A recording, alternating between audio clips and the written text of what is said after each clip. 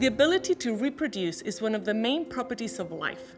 Bacteria and other single-celled organisms reproduce simply by copying their genetic material, then splitting in half. The benefit of this method is that these organisms do not need to find a mate. The downside, however, is that each offspring has the same genetic makeup as the parent. While asexual reproduction has its benefits, the transfer of genetic material that occurs during sexual reproduction allows for genetic variation in offspring. The genetic variation achieved with sexual reproduction allows the potential for some offspring to have an increased chance to survive their environment. Sexual reproduction involves the combination of genetic material from two parents. This happens through the production and transmission of sperm and egg cells, or gametes. A gamete is the sex cell of a sexually reproducing organism with a haploid set of chromosomes. Gametes are produced from cells called germ cells, specialized cells that are activated when animals reach reproductive age. Spermatogenesis is the formation of sperm cells, and it takes place in the testes, whereas oogenesis is the formation of egg cells, and it takes place in the ovaries. Let's take a closer look at each of these processes.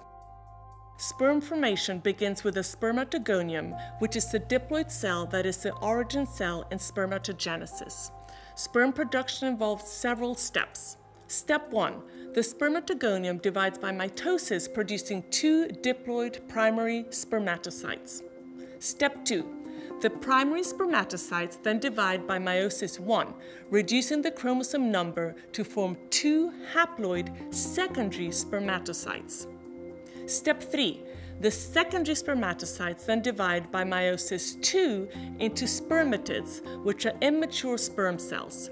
These stay connected to each other via cytoplasmic bridges, areas that connect the cells via the cytoplasm to coordinate development of the spermatids.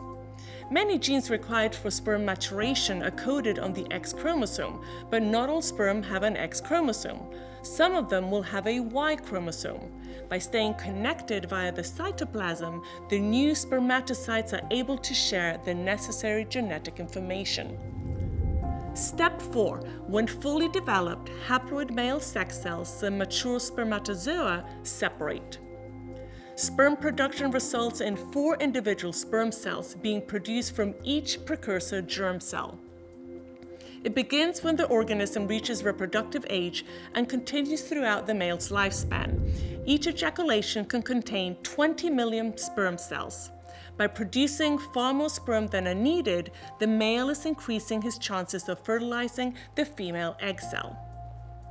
The formation of an oocyte, the female haploid sex cell, begins with oogonia, which are the diploid cells that will further divide to form the egg cells.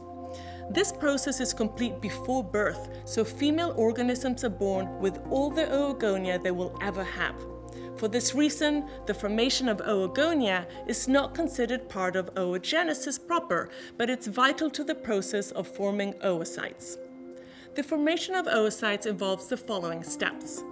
Step 1. The first true step of oogenesis is oocytogenesis, the process by which oocytes develop, which happens after a female is born. During oocytogenesis, the oogonia undergo mitosis to form the primary oocytes, which are diploid. It is thought that oocytogenesis is complete shortly after birth, but this idea has recently been challenged and is under investigation by researchers. Step 2. Oocytogenesis is the part of meiosis that produces the secondary oocyte from the primary oocyte. In this step, the primary oocyte undergoes meiosis, splitting its genetic material between two daughter cells. However, this process is halted in prophase 1. The oocytes remain in this stage until triggered to continue during the female's fertile period. During each fertile cycle, only some cells move forward in the process and are available for fertilization. In humans, it's just 1 or 2 cells, but in some species, such as seahorses, hundreds of eggs may be available for fertilization during a single cycle. Step 3. The oocyte continues through the end of meiosis 1, forming one viable cell, the secondary oocyte, and a polar body, a smaller non-viable cell with no genetic material. This secondary oocyte is halted at metaphase 2 of meiosis II until fertilization occurs. Step 4. Upon fertilization, the cell completes meiosis II, producing an ootid, or a fertilized egg cell, and another polar body. So unlike males who carry out gametogenesis continuously and are fertile throughout life, human females produce gametes in cycles. And after about 500 cycles, they stop producing gametes and are no longer fertile.